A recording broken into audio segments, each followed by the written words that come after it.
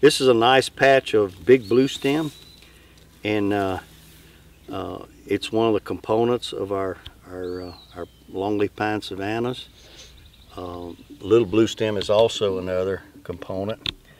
But this plant today lends itself really well to some discussion on how we graze our native grasses. Because it's a bunch grass and it's native, it's ancient, it's been here for who knows how long. It's very acclimated to this system, and it's productive.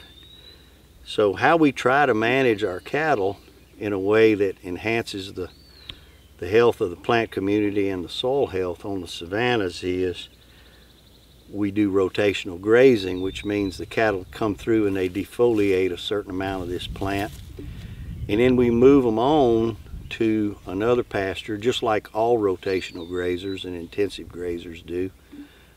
We move them on to another pasture and we allow these plants to regrow. The grasses primarily, because 94% of what cattle eat is grasses on the range. So the way to use this grass in an optimum condition, and there's no such thing as pie in the sky in a rangeland situation, so it's a real world, so sometimes you don't always necessarily exactly follow you know, the perfect things. But the right way to do this,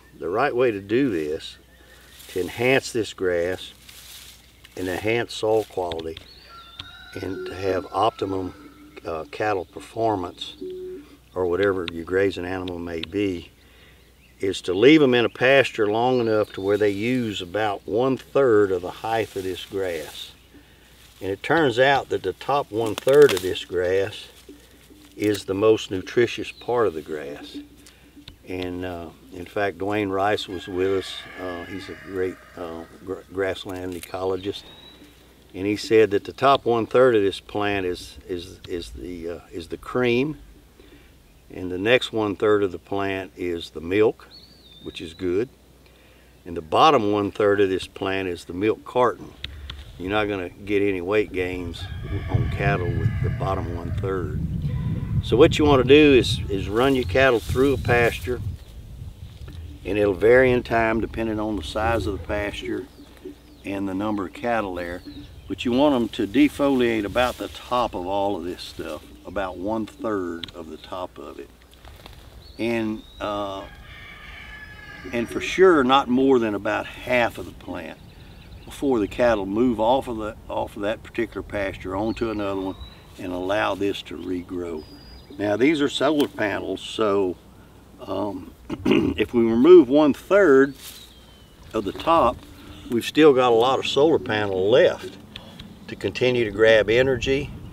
And when we remove the top 1/3 to 1/2, root function continues to operate 100%, to work 100%. And so this is essentially your manufacturing facility, so to speak. So you want to take care of it and keep it in optimum production. And to do that, it's just very important that you don't overgraze it. And when the cattle come back to it, it's had an adequate rest period where it's actually regrown back to its maximum height at that time. Now all of that affects the root system. It's kind of a pulsing thing. The cattle defoliate, the top regrows, and then the top deplenishes the roots. So it sits there and fires through the year, back and forth is the way I think of it. So what happens is you have a maximum biomass production above and below the ground within an annual period. And that is as good as you can do on utilizing a natural system for your production, which is your grass.